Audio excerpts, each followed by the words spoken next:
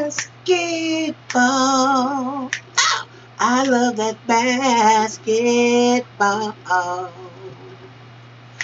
Basketball. We love that basketball. Hey, y'all, what's going on? I know it's been a minute, since I've been here. So, good morning to you everywhere, anywhere, and however you getting it. I want to thank you and welcome you to the Mental Health Sports Edition. Okay? And listen, today I really wanted to talk about Kevin Durant. Okay? And, his move to the Brooklyn Nets. Because, I love the Brooklyn Nets now. So, don't get it twisted. I do love Brooklyn. However, what I was wondering was, how did some of y'all feel about that? And another thing is, I heard Andre Iguodala, and he did an interview on the Breakfast Club. And the next thing I knew, he was out of a job. I don't know if there's a correlation between the two. But what y'all think? Do you think that had anything to do with why Iggy was traded? Because he made a few controversial statements about being injured, about possibly KD being injured, and maybe the team put pressure on him to play. So, in lieu of that, I'd like to read this interview, that Kevin Durant just did, and it was done, I don't know exactly who it was done by. We'll get to that. I think it's but it was an exclusive interview with Chris Haynes of Yahoo Sports. Okay, so Durant, he's had a low profile, and everybody knows you haven't heard too much about him since he tore his Achilles in that final game, right? We haven't heard too much from him. But Chris Haynes of Yahoo Sports, was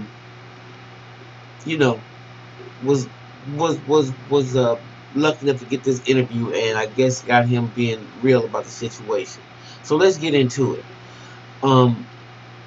It says, from the moment that that Durant headed to the locker room after 11 minutes of play, the second guessing began. Who made the call? Was he fully recovered enough from the prior injury? Was everyone aware of the risks? So I guess they got straight into the conversation. So Chris asked him, he said, do you think the Warriors mishandled the injury? He said Durant slowly straightened up, his perplexed expression on his face. Hell no. How can you blame the Warriors? Hell no, Durant told Yahoo Sports.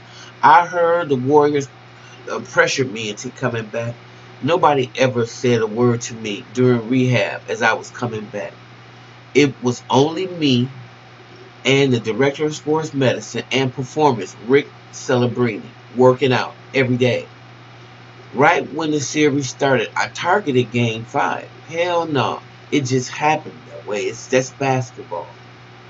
Spending the day in LA with KD, first interview in 2 months, Kevin Durant on choosing Brooklyn, how things ended in Golden State, and who's to blame for his injury rehab update, the untold stories. Okay. Now, he said he made his decision to go to Brooklyn on June 30th, the first day in which free agents such as himself could reach agreements, but not officially sign. He says, I never wanted to disrespect the game by putting my focus on the future. It was always about that day, focusing on that day and what was important on that day. And throughout the season, basketball is the number one thing. Okay? What y'all think about that? Especially when he makes the statement that, do you think that Iggy, overstepped his bounds by saying something like that? What you think about him choosing Brooklyn? I mean, Okay, this is some other few things he said. The Nets restocked their roster this summer and signed an all-star guard, Kyrie Irving, DeAndre Jordan. Usually where there's smoke, they had been saying these two was going to team up, Kyrie Irving and Durant. So anyway, he goes, I don't know, Durant said when asked by Yahoo Sports about him being expected to miss the whole season. He said, just like I didn't know I was going to get hurt. I don't know. We'll see. I'm early in the process, so I'm grinding every day. I'm not even thinking that far. It's not going to do me any good to think that far, so I just try to focus on what I can focus on right now, second by second. Who knows? We'll see. Well, I think that's pretty good. I think it's important to stay in the now, and that's very hard to do. We always want to think ahead or behind, so I respect him for that. He also says, but once you get to learn your body a little bit more, you realize what the injury is. It's going to take a lot of work for me to get back to full strength. I was at a point where mentally and physically my body and my mind had met at the right point. I had reached a level that I never reached before. My mind is still there. Now my body just has to catch up. And once it does, I'll be fine. As he left the court, following his injury on Game 5, there was a moment in which some of the fans at the Scotiabank Arena cheered as he was helped off the court. Durant said he doesn't remember hearing the fans that night, but had a statement for them now. He said, it will probably be the last time they will be in the finals. Ooh, that's what he said. The Raptors. Ooh. Anyway, overall, Durant said he was driven to play in Game 5, the finals, and was locked into doing so, with the timeline being solely his own. No matter what the series was, I was aiming for Game 5, he told Yahoo Sports. That's why I played it when that's why I played when it was 3-1. No matter what, I just wanted to play in the finals. I just wanted to hoop, especially if I could be out there. I was feeling good enough leading up to it. I was working out every day. I was gradually getting myself back into the two-a-days. I was really locked in on my game and trying to get back. I really wanted to play in that series. Durant went on to dismiss the decision to leave Golden State for Brooklyn because I wanted to. Just what he thought of speculation when he was headed to the Knicks. That was crazy. And how he's handling his rehabilitation. My mind is still there. Now my body just has to catch up. Once it does, again, I'll be fine. Wow. Even without Durant's injury last season, the Warriors was a particularly challenging one for the Warriors at times.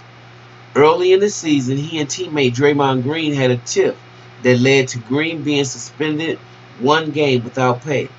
At the time, it was speculated that the incident led to Durant's decision to move on from Golden State, which Durant squashed in his Yahoo Sports interview. Hell yeah, I'm tired of talking about that shit. Look, we're grown men, Durant told Yahoo Sports. We understand what this is. We're playing basketball for a living. It's a business. Everybody congratulated me when I went to the Nets. Everybody wished me well. And they know that I'm still a phone call away. So I just happen to play in a different jersey now. Nothing else is going to change. In all, Durant had nothing but positive to say about his time with the Golden State Warriors, which is good. It's hard to see how he could not. After signing with the Warriors in a surprise free agent move in 2016, Durant won back-to-back NBA championships and finals MVPs. Reflecting back, this is what he said. He said, it was a life-changing experience, he told the Sports. I grew up as a young adult in OKC, and then entering into my 30s in Golden State was an enlightening experience. Getting to play the game and reaching that level with the players of different backgrounds. It was just so much that went into that experience that elevated me mentally, physically, and elevated my game. It was a fun time, and I appreciated everything and all that we accomplished together. And again, he said his decision to leave Golden State for Brooklyn just because he wanted to. And that's it. So what y'all think? Why do y'all think he chose Brooklyn? Do y'all think that he was a little upset and he never really quite got over that? Because I'm hearing he's real sensitive. So if he is or if he's not, most of us are. You think that he really 100% recovered from that, or if he just thought it was time to move on and get his own shine and get his own team and try it on his own with him and Kyrie. What y'all think? I would really, really like to hear. So leave your comments below. And thanks for listening, okay? So I'll see you next time and see if we can come back with another hot story. Because, it's all going to be gravy now. LeBron then went to L.A. and when he's got Anthony Davis. I still think one of the best point guards in the business is Rajon Rondo. So I don't see how they're going to work that out. But let's talk about that the next one. All right, you guys. Go out and make it a wonderful day. And I'll see you in the next one.